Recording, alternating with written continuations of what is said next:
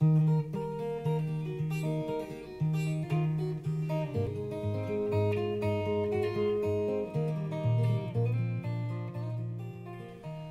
guitar fans. It's Lindsay here from Maple Street Guitars in Atlanta, Georgia, with episode 3 of the improvised secret weapon guitar, or the otherwise repurposed instrument. And in today's segment, we will be talking about the Terz-tuned guitar. Now, before some of y'all say, "What did you just call me?"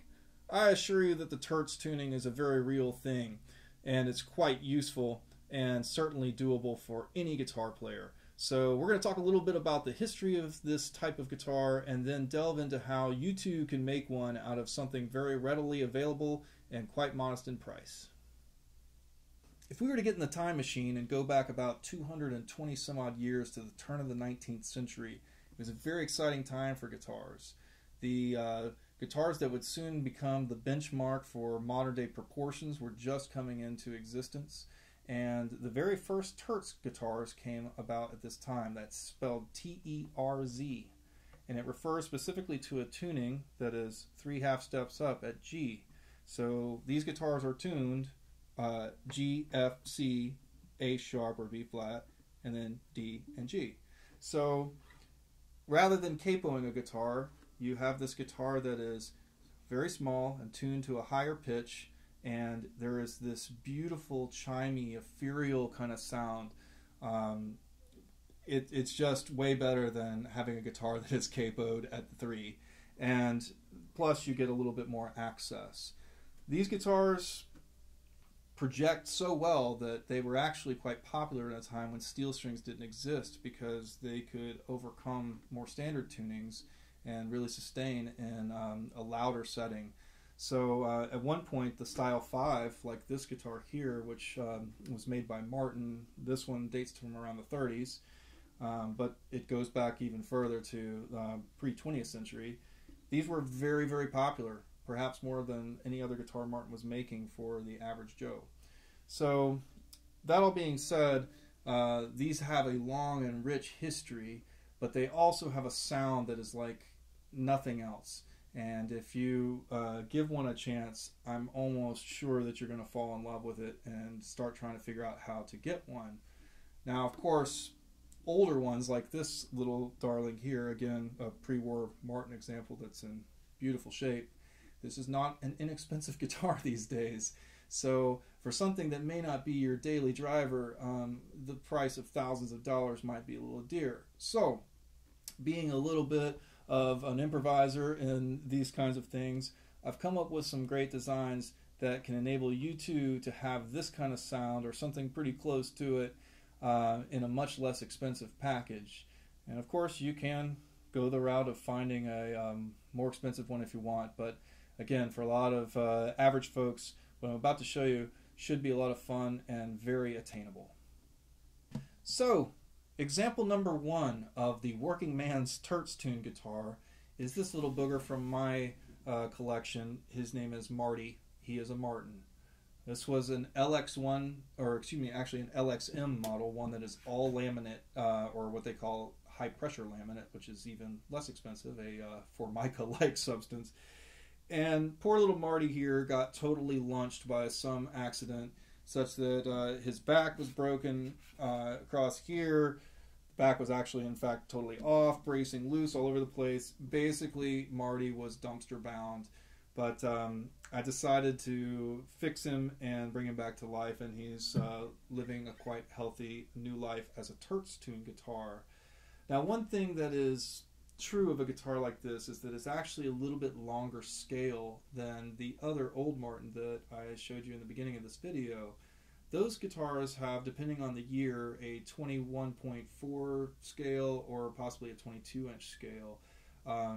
Something about that gives them a little bit of a slinkier and a more open feel, where this guitar, which has a 23-inch scale, is a little bit tighter, and of course its construction being somewhat less than optimally resonant, there is not quite the same kind of beautiful shimmer and dimension, yet it still really hits that mark as far as delivering the open voicing of the Terz tuning. And It really is pretty simple to produce this if you feel so inclined. It's mostly a matter of tension. So when it comes down to string tension, you have to take into consideration that you're tuning something way high relative to what this was designed for. So provision number one, do not do a Terz tuning with a standard scale length guitar. It will not work well. The guitar will probably implode or do something nasty, and you don't want to be around for that, and you certainly don't want to do it to a nice guitar. So if you're going to conduct this experiment on your own, definitely find a short scale guitar. I would recommend something really no longer than 23 inches, though I have tried this with something as long as a older GS Mini, or actually a Collings Baby on the more expensive side of things, which are close to 24-inch scales. But needless to say, it's not too much rocket science. You need to put an extra light string on here. I have this one strung with 10s, so that's a readily available set of strings. And then you need to tension the neck appropriately, because even with those light strings, once the neck is under the tension of this higher tuning, it will probably need to be snugged up a bit.